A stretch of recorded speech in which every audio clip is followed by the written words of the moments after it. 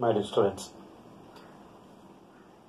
Plus 2 Political Science രണ്ടാമത്തെ text contemporary world പൊളിറ്റിക്സിലെ മൂന്നാമത്തെ chapter US ഹെജമണി in world politics, ലോകരാഷ്ട്രീയത്തിൽ അമേരിക്കയുടെ മേധാവിത്വം എന്ന ആണ് നമ്മൾ ഈ ചാപ്റ്ററിൻ്റെ അകത്ത് പഠിക്കേണ്ടത്.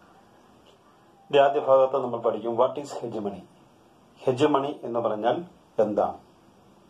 ഹെജമണി എന്ന വാക്കിന്റെ അർത്ഥം മേധാവിത്വം എന്നാണ്. മേധാവിത്വം, predominance എന്ന് പറയും. The word derived from Latin word. Latin ഭാഷയിൽ നിന്നാണ് ഹെജമണി എന്ന പേര് ഉണ്ടായിട്ടുള്ളത്. അതായത് പ്രാചീന ഗ്രീസിലെ നഗരരാഷ്ട്രങ്ങൾക്കിടയിൽ ഏതൻസിന് വലിയ പ്രാധാന്യം ഉണ്ടായിരുന്നു. ഏതൻസിന്റെ ഒരു ഹെജമണി അവിടെ പ്രകടമായിരുന്നു. അപ്പം അതിൽ നിന്നാണ് ഹെജമണി എന്ന വാക്ക് ഉണ്ട്. പ്രിഡോമിനൻസ് എന്നാണ് ആ വാക്കിന്റെ പ്രധാനമായിട്ടുള്ള അർത്ഥം. അപ്പം വാട്ട് ഈസ് ഹെജമണി? ഹെജമണി മീൻസ് പ്രിഡോമിനൻസ് എന്ന് അതിന്റെ അർത്ഥം. ഹെജമണി എന്താണെന്ന് നമ്മൾ പഠിക്കും. അതുപോലൊക്കെ തന്നെ ന്യൂ വേൾഡ് ഓർഡർ, ലോകത്തിലൊരു പുതിയ ക്രമം ഉണ്ടാകുന്നു. After disintegration bipolar system changed in unipolar system. That was in 1991. അപ്പം ലോകത്തിന് പുതിയ ഭരണക്രമം, ലോകക്രമം ഉണ്ടാകുന്നു. ബൈപോളാർ സിസ്റ്റത്തിൽ നിന്നും യൂണിപോളാർ സിസ്റ്റത്തിലേക്ക് ലോകം മാറുന്നു. അതുപോലൊക്കെ തന്നെ അമേരിക്കൻ ഹെജമണിയെ റിവീൽ ചെയ്യുന്ന, വെളിവാക്കുന്ന 4 പ്രധാനപ്പെട്ട ഓപ്പറേഷൻസിനെ പറ്റി നമ്മൾ ഇതിൽ പഠിക്കും. 4 പ്രധാനപ്പെട്ട സൈനിക നടപടിയെ പറ്റിയാണ് പഠിക്കുന്നത്. അത് വളരെ പ്രധാനപ്പെട്ടതാണ്, അത് ഓർത്തിരിക്കണം, പരീക്ഷയ്ക്ക് ചോദിക്കാം. Operation desert Storm. Number 1 operation desert Storm, year 1990. Operation desert സ്റ്റോമിന്റെ സമയത്ത് അമേരിക്കയുടെ പ്രസിഡന്റ് ആയിരുന്ന ജോർജ് H.W. ബുഷ് ആയിരുന്നു. ഓപ്പറേഷൻ ഡെസേർട്ട് സ്റ്റോം എന്ന് പറഞ്ഞാൽ എന്താണ് എന്ന് നമ്മൾ ഓർത്തിരിക്കണം. 1990 സദാം ഹുസൈന്റെ ഇറാഖ് കുവൈറ്റ് ആക്രമിക്കുകയും കുവൈറ്റിൽ ആധിപത്യം സ്ഥാപിക്കുകയും ചെയ്തു. കുവൈറ്റിൽ നിന്നും മാറുന്ന അടക്കമുള്ള കാര്യങ്ങൾ അന്താരാഷ്ട്ര സമൂഹം, ഐക്യരാഷ്ട്രസഭ സദാം ഹുസൈൻ ആവശ്യപ്പെട്ടുവെങ്കിലും അദ്ദേഹം പിന്മാറാൻ തയ്യാറായില്ല. അപ്പോൾ ഐക്യരാഷ്ട്രസഭയുടെ പിന്തുണയോടുകൂടി അമേരിക്കയുടെ നേതൃത്വത്തിൽ നടത്തിയ സൈനിക നീക്കമാണ് ഓപ്പറേഷൻ ഡെസേർട്ട് സ്റ്റോം എന്ന് പറയുന്നത്. Operation desert Storm, it's otherwise known as first Gulf വാർ.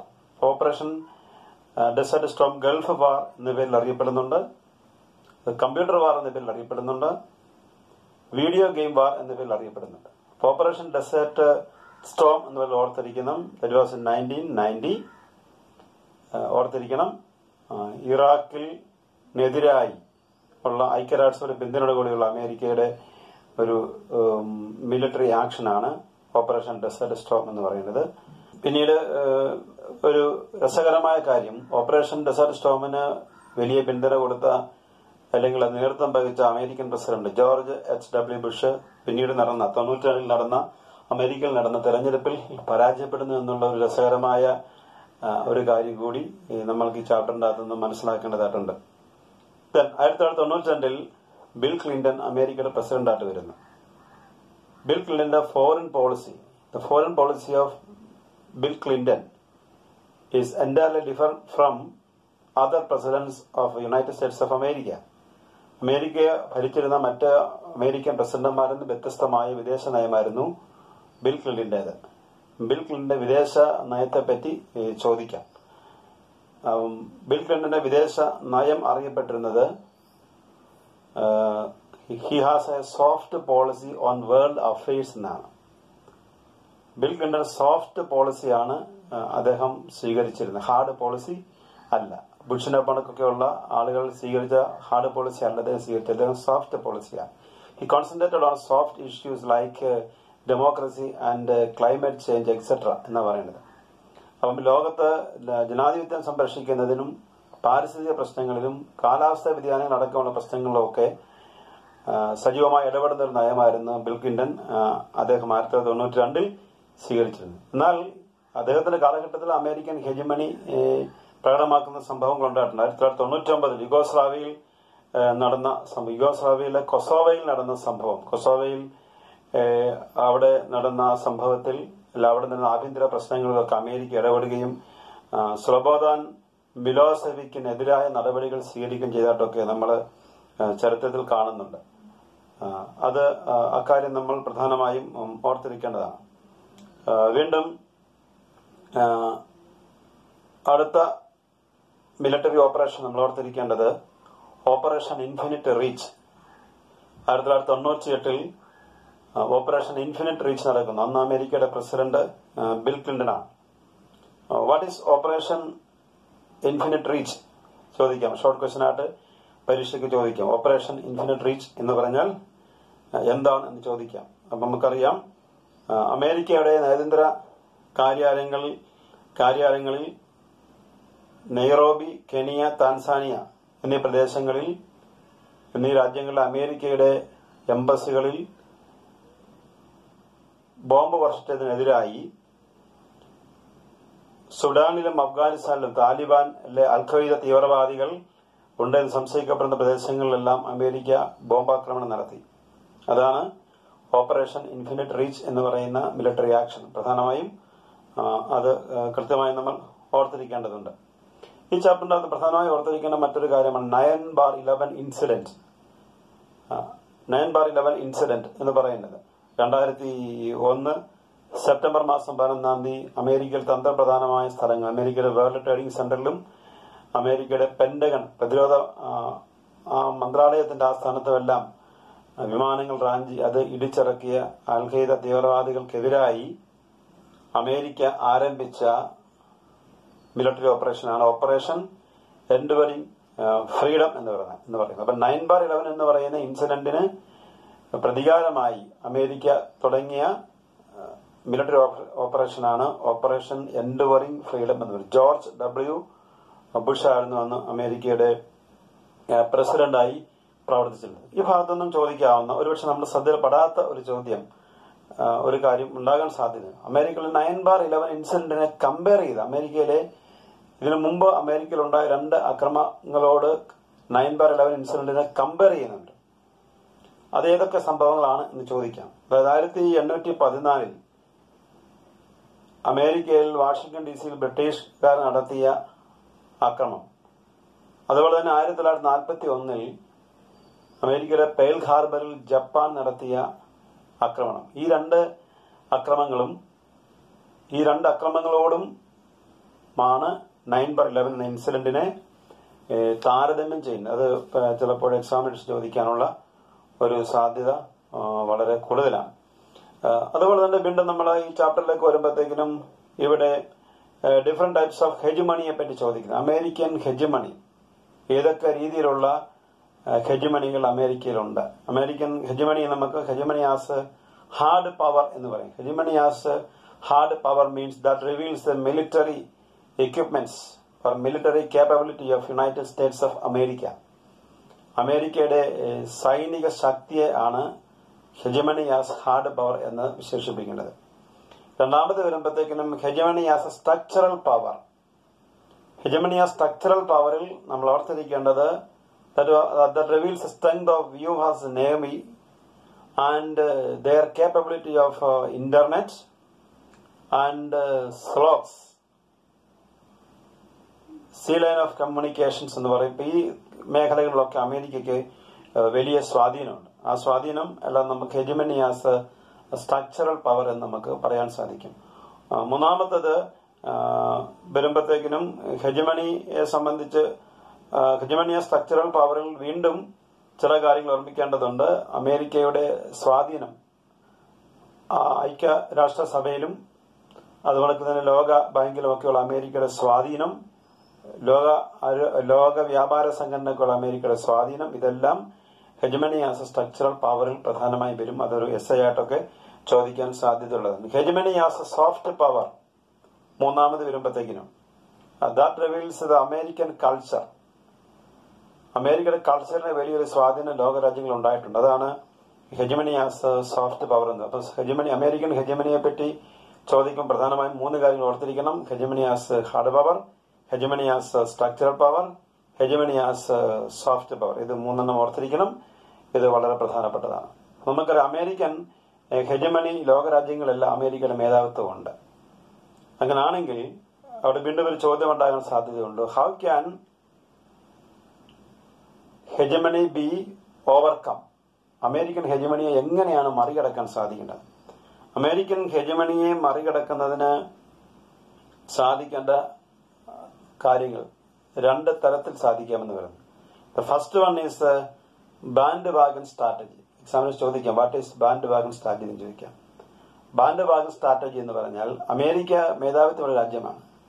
അമേരിക്കയോടൊപ്പം നിന്നുകൊണ്ട് ആ രാജ്യത്തിന് ലഭിക്കുന്ന എല്ലാ ബെനിഫിറ്റും വാങ്ങുക, കൂട്ടത്തിൽ കൂടി എല്ലാ ആനുകൂല്യങ്ങളും പറ്റുക. പച്ച മലയാളത്തിൽ പറഞ്ഞാൽ അതിനെ നമുക്ക് ബാൻഡ് വാഗൺ സ്ട്രാറ്റജി എന്ന് പറയാം. Another strategy means hide policy എന്ന് പറയും. ആ രാജ്യമായിട്ടുള്ള ബന്ധങ്ങൾ ചില അകന്നു നിന്നുകൊണ്ട് ആ രാജ്യമായിട്ടുള്ള ബന്ധം പാലിക്കുക.